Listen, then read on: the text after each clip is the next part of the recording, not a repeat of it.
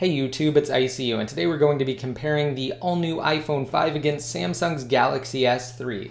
And before we get started, I just wanted to say that I'm going to keep this review as unbiased as possible, and we're kind of just going to go over a couple of things with both devices and do a comparison between the two to maybe help you guys decide which phone better suits you. So when looking at these two smartphones, the difference is immediately noticeable.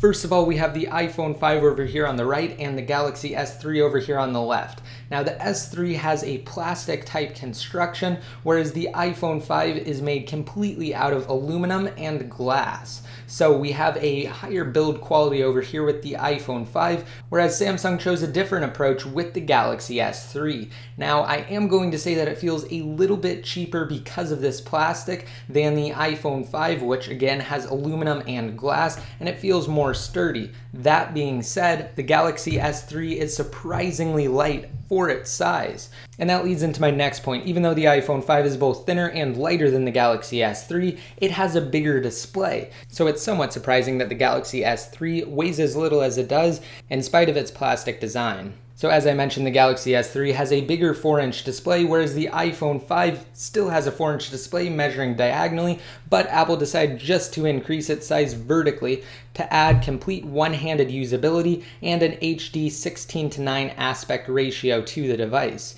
And of course, that's one of the things that I like about the iPhone 5 as opposed to the S3 is the fact that it's much easier to use with one hand. But it all comes down to preference, whether or not you want a phone with a bigger display that's somewhat harder to use with one hand, or you want a phone with a somewhat smaller 4-inch display that's incredibly easy to use with one hand and has an HD 16:9 aspect ratio. And with that said, let's get into some of our tests between these two smartphones. So first of all, we're going to take a look at the browsing capabilities on both of these smartphones here, but before we do that, let's go ahead and ensure that all applications are closed out simply by exiting out of them in the multitasking interface. Now let's load them up at the same exact time. As you can see, Safari was brought up first on the iPhone here, and it doesn't actually load anything because it wants you to go somewhere before it loads. Whereas over here on the S3, it immediately went to Google by default. So we're actually just going to take a quick look and load my website. All right, now we're going to tap on both of these at the same exact time. Also note that it is running on the same Wi-Fi network as the iPhone 5, which finished first. As you can see, right here, it is completely loaded, whereas on the S3, it just finished loading right now. So there is a pretty big lag there between when the iPhone 5 loaded and when the S3 loaded. All right, and let's just go up and do a quick Google search. Now this is just going to be very simple. I'm just going to search for best tech info, and let's go up here on the S3 and do the same thing. All right, here we're going to go on both of these devices at the exact same time. So as you can see, the iPhone 5 finished slightly ahead of the S3 in that test as well, and you'll see that for basically all websites I'm going to load. Now let's just do a couple more here really quick, and let's do YouTube right now. Okay, pressing go at the exact same time. Again, the iPhone 5 did finish ahead of the Galaxy S3. Now let's just do a quick search inside of the YouTube mobile website here. All right, here we go. We do have the same search on both phones, and we're going to hit go at the exact same time. So as you can see, it was a very close call between those two. The difference wasn't even really noticeable at all. So again, when looking at browser capabilities, the iPhone 5 does appear to be faster than the Samsung Galaxy S3, and I'll actually talk about that more towards the end of this video when we actually go into our SunSpider JavaScript test. So let's just go ahead and exit out of both of these browsers here. You will also notice that when I exit out, the iPhone does finish first ahead of the S3 as far as getting to the home screen goes. So let's press the home buttons right now. As you can see, like I said, the iPhone 5 does finish first. So that's kind of what you'll see with the iPhone 5, which is equipped with Apple's dual-core A6 processor. It does perform everyday tasks faster than the Samsung Galaxy S3, which has a quad-core processor. So that's somewhat surprising, but it just shows that Apple's efficiency of their A6 processor is somewhat superior to that of the processor that Samsung uses inside of their S3. And now I just wanted to go over a couple of things that I found to be very similar between between these two devices. And those are just some of the applications and user interfaces. First, let's start out with the calculator application. Let me find it here over on the S3 and over on the iPhone 5. It is right here inside of the utilities folder. So let's just open up both of these calculator applications and you'll immediately notice that the interface looks practically identical between the two. And just as a speed comparison, the iPhone 5 of course did finish first when opening up the application. So again, like I said, the interface does look very similar between these two devices for a lot of the different applications that they have and come preloaded with. So let's go ahead and look at the camera app now too as well. So we have the camera over here on the S3 and on the iPhone 5.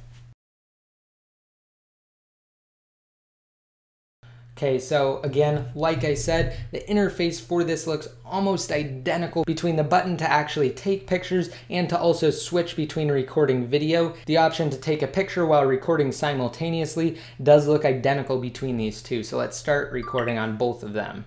And as you can see, we have the button over here on the iPhone 5 to take a picture while recording, and it's the same over here on the Samsung Galaxy S3. So as you can see, we did just take a picture on both of these smartphones while recording. The interface does look very similar for both of these devices across numerous applications. What it all boils down to though is personal preference, whether or not you want a larger 4-inch display or one that you can easily use with one hand, which has that HD 16:9 aspect ratio. With that being said though, there's more to the screen than just the size of it. You also have to take into account the quality. So let's go ahead and look at the exact same images on both of these devices here, and you'll notice that the screen is different. Apple's Retina display versus the S3's AMOLED display. So we're going to load up the Photos app on the iPhone 5 here and the Gallery app on the S3.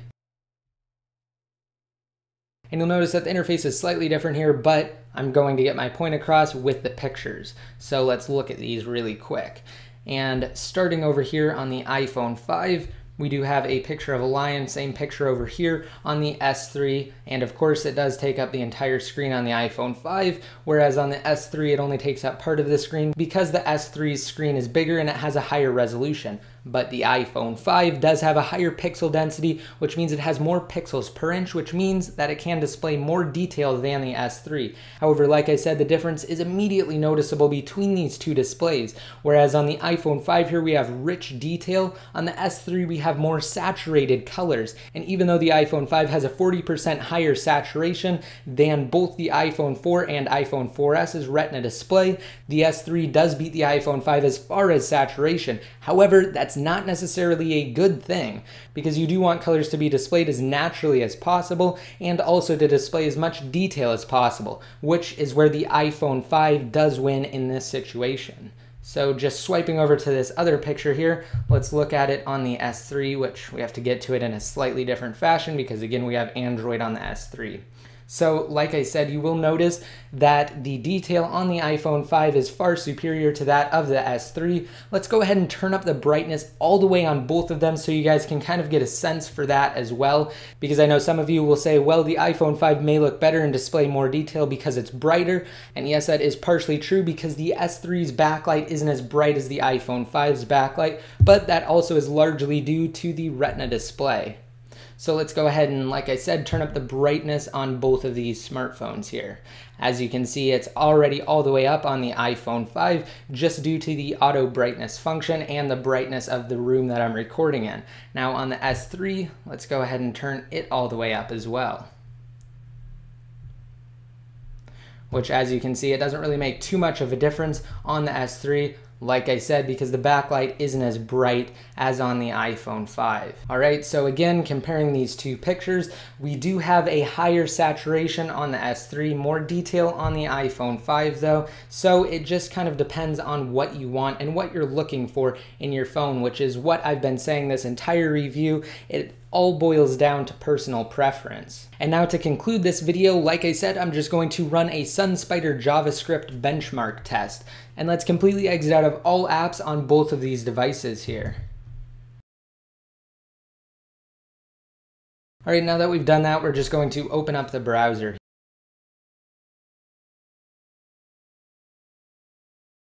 And as you can see, the S3 is struggling to pick up where it last left off before we closed out of the application, whereas the iPhone 5 immediately picked it up. So let's just go ahead and do a quick Google search for SunSpider JavaScript. All right, so let's just search for these at the exact same time on both the iPhone 5 and the S3. iPhone 5 finished far ahead of the S3 in that one, but that's not really what we're here to do. We are going to compare the two in the SunSpider JavaScript test. So now that we're zoomed in here, we're going to run it on both of these at the exact same time.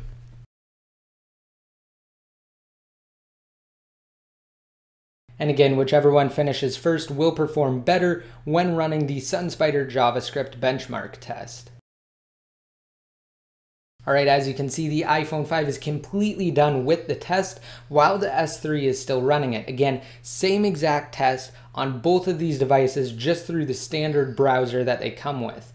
So zooming in here on the iPhone 5, again, we did finish far ahead of the S3 with a total of 936.6 milliseconds. So again, we're still running over here on the S3, and I have a feeling it is going to take a while to finish, so let's just let it play through.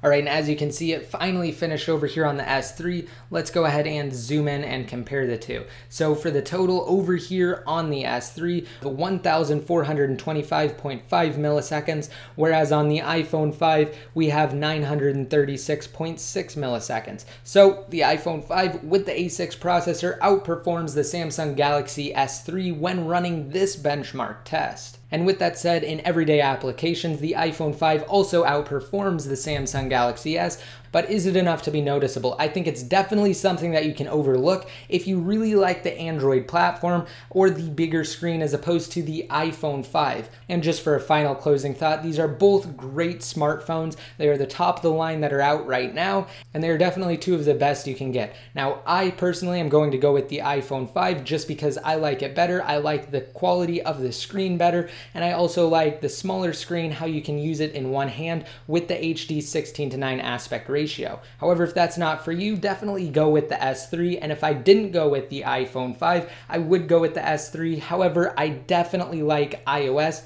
over the Android mobile operating system. So with that said, just be sure to rate this video up if you guys liked it and leave your comments down below in the comment section. I'm interested to hear what you guys think about these two devices and which one you'd pick and why. So again, just let me know down below, and don't forget to hit that subscribe button to be notified every time I release new videos. And until next time, this is ICU signing out.